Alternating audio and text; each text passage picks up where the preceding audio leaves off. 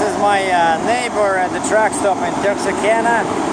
He's from Canada too, so he's driving a Kenworth W900 with an oversized 13.8 load.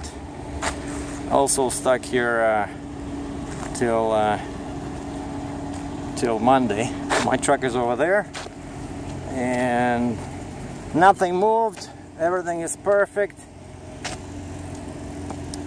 I kept stopping every couple of hours, checking my load. I still got all the straps, all the chains, and I'm really glad I did this. Really helps keep it together, as they say. I moved my flags because the traffic was so crazy in those big towns, like San Antonio and Dallas. I moved them to the very end because at first I put them over here and they were always like hidden somewhere, you could not see them. So I did this with a bungee cord, see? And this way it's really, it's hard to miss this. And then before I left the truck stop this morning, I even added another secret message over there, because I have flags in here, and I thought, see, everything is dirty because it was raining pretty hard. I did a long detour here. I think that's good. Actually, that's legal in Quebec.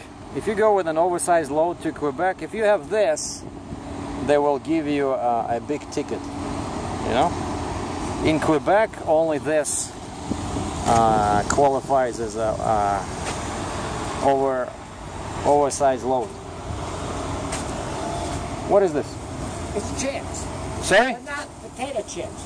Potato chips? No, thanks. No, I'm okay. No, thanks. I don't like eating this.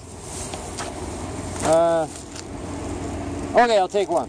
Oh, you want? You sell them or what? I'm gonna give you a bag. Oh, okay. Cool. Thank you. They're not. Okay. Thank you very much. Merry Christmas. And so yeah, everything is cool. I got some chips in here. Cool.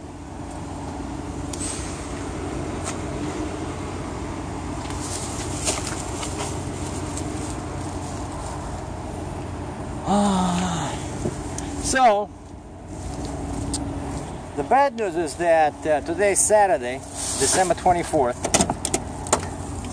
and of course tomorrow we cannot work,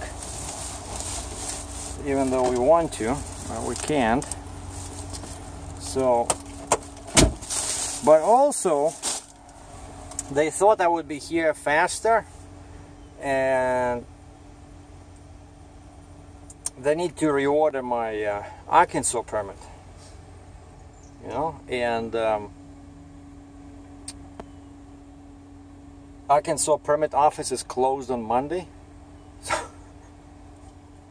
so I'm sitting here till Tuesday, and only on Tuesday my dispatch will be able to order the permit, and it'll take a few hours, and then I'll have to wait for the escort. So anyway, in fundraising news,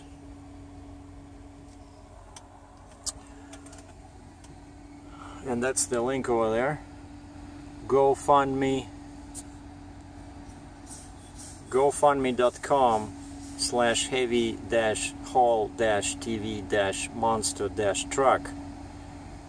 That's what we have now.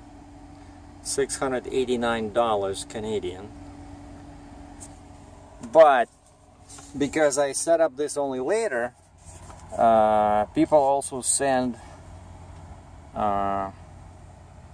things by PayPal, and so far that's 276 bucks Canadian for the total of 965. So at this rate it'll take 51 days to reach the goal of 50,000. And I also wanted to make a comment. Some people forget to indicate what truck they vote for, but those that do, and like 90% of people write down in the comment when they send the money, I would say that, like, unofficially, number one favorite now is Freightliner Argosy, and number two is Western Star, and number three is Peterbilt. And some people are so you know, crazed about Peterbilts that they just say, hey, any Peterbilt. One guy said he'll give me extra money and I'll get if I get a Pete 389.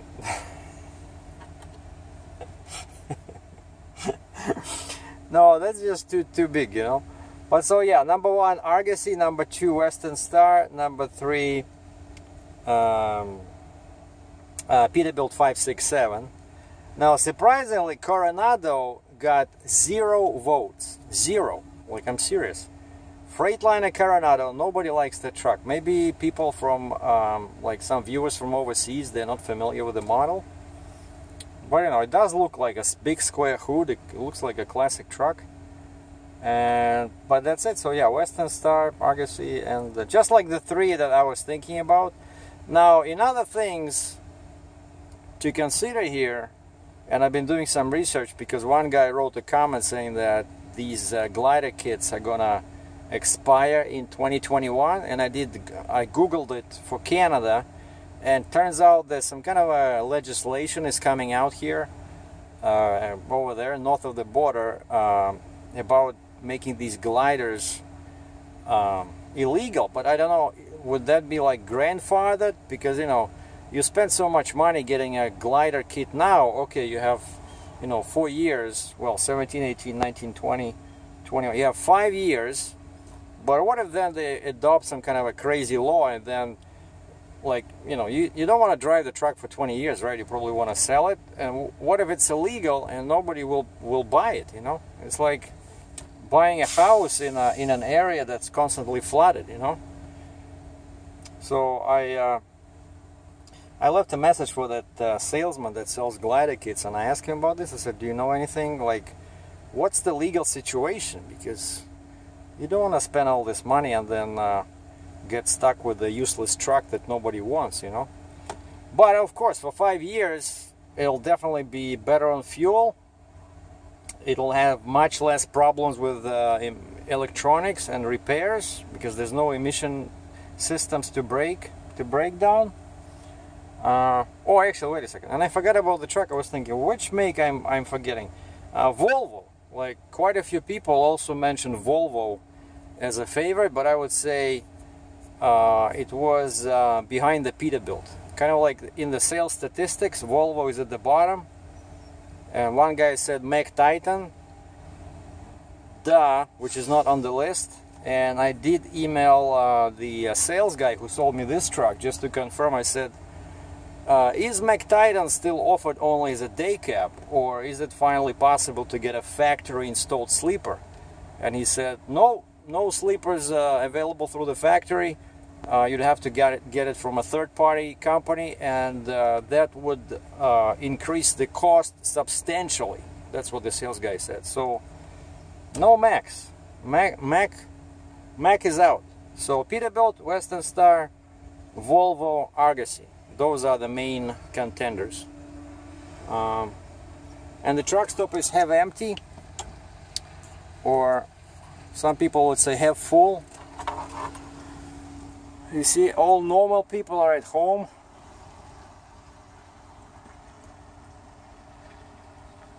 And Uncle Sergey is stuck in Texarkana, 5,000 light years away from home. But it's okay, you know, I got my camera, I got my truck, but I really want to get to that Dell laptop so I can start doing some creative things with movies, you know, like I'm getting tired of doing this non-stop videos. And then you saw that guy came over, gave me some chips. Now he's part of the movie. Well, happy holidays, Merry Christmas everybody. Thanks for watching, and thanks for contributing. Ciao.